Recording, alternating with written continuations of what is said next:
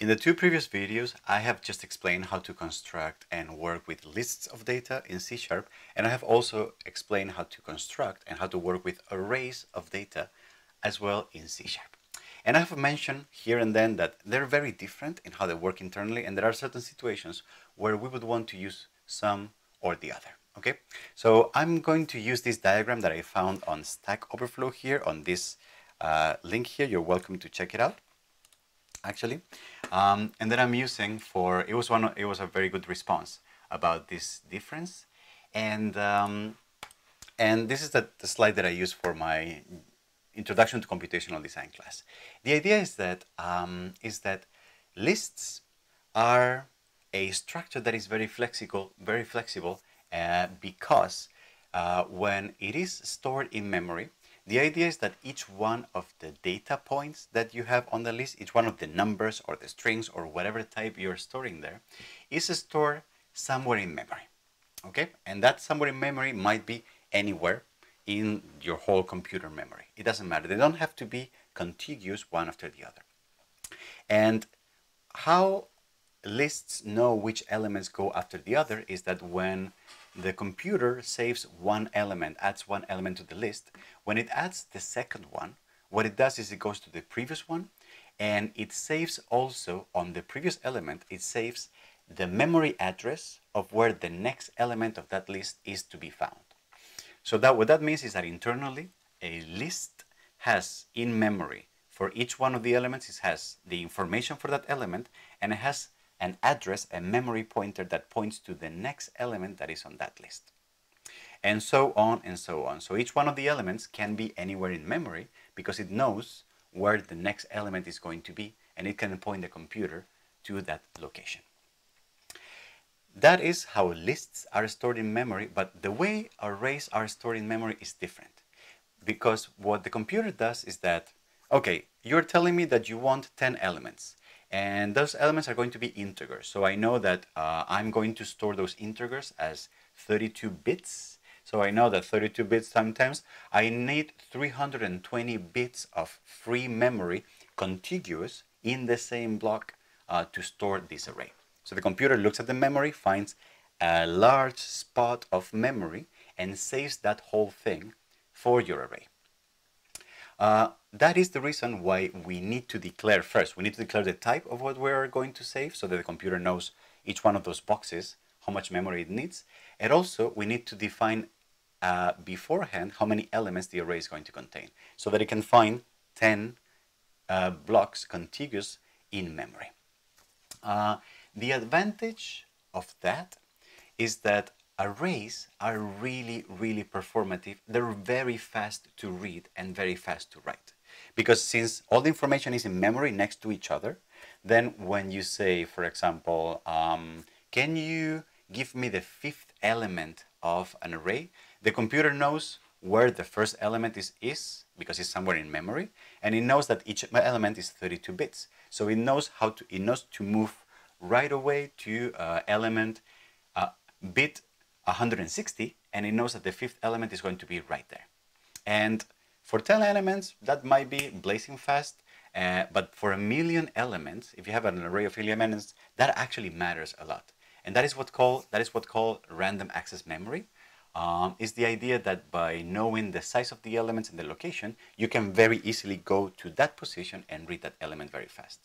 Whereas with lists, it doesn't really work that way, because since the elements of a list can be anywhere in memory, it turns out that theoretically, the way to find the fifth element of a list is by starting with the first one, going to the memory, finding the memory for the second one, and the second one, reading the memory address of the third one, then going to the fourth one, going to the fifth one, until you find the one that you want. And again, for 5 elements, this might be really fast, but for 1,000,000 elements, in order to get the last one, you kind of would have to go through the 1,000,000 before, which will take some time, right? At the same time, lists are a little slower when it comes to retrieving and accessing information, all right? Even though C# actually comes up with a lot of optimizations and tricks to make this process not so heavy, okay? So, but we don't really need to get into that. And so that is one of the disadvantages of lists. The other disadvantage is that for storing the same amount of data, lists need more memory, because not only do they need to store the same amount of data, so they have the same memory footprint, but they need more memory to store the memory pointers from each element to the next one. So the memory demands of lists are much larger. So, well, if that's the case, then why would we want to use lists? Why would we want to use lists and not always stick to arrays that are so fast and so performative? Well, first of all, there will be a lot of situations where we actually don't know how many elements we're going to be working with. Okay, so if I load external data, or if I'm changing things as inputs are coming, emails are coming, whatever, storing an email database, say emails are coming, so I need to keep storing them somewhere, right?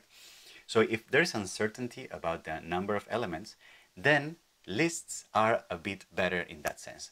Also, because arrays are a full block of data, one next to each other, then you can't really decide to take the third element of the array.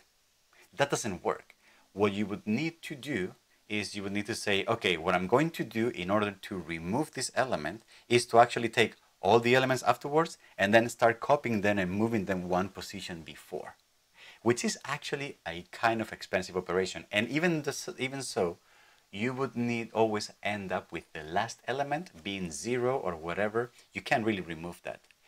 In order to truly change the size of an array, what you actually need to do, say I wanted to remove the first 2 elements of this array.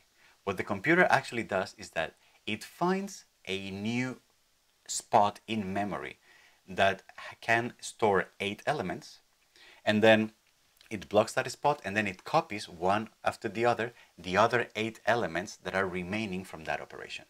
So changing the size of an array is actually a very expensive operation, because you have to literally copy the whole array into a new memory location. Whereas with linked lists, changing and removing elements is actually quite simple, because if you want to add a new element to the list, the only thing you need to do is like find somewhere in memory where you can store that one element, and then go to the last element of the list, and there store a memory pointer that points to where I just added that element in memory.